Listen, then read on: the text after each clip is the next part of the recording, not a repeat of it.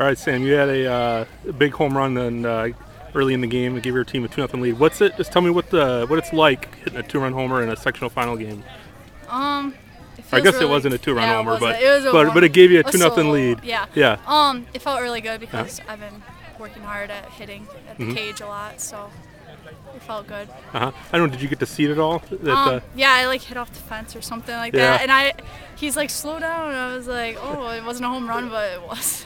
I was confused. I mean, just a huge game for you overall. I mean, you had 3 hits, 3 RBIs. What was kind of the approach coming into this game at the plate for you? Well, we just wanted to work all together, and it didn't matter who had the hits. We just wanted to win together. So it was cool that the seniors stepped up today and had some good hits, and the underclassmen did very well today, I'd have to say. A year ago in the sectional final game, it was obviously a crazy game with the girl, missing home plate that basically, gave you guys the win.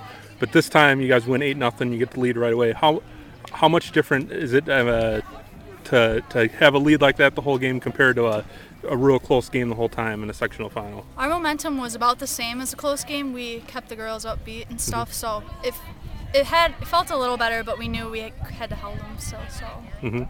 And I guess now your last game as a high school softball player is going to be at the state tournament. What's that mean that you can get to go out kind of on the biggest stage? It means everything. It's something we've been working on all year and a big goal of ours. So it feels great to be able to go there for sure.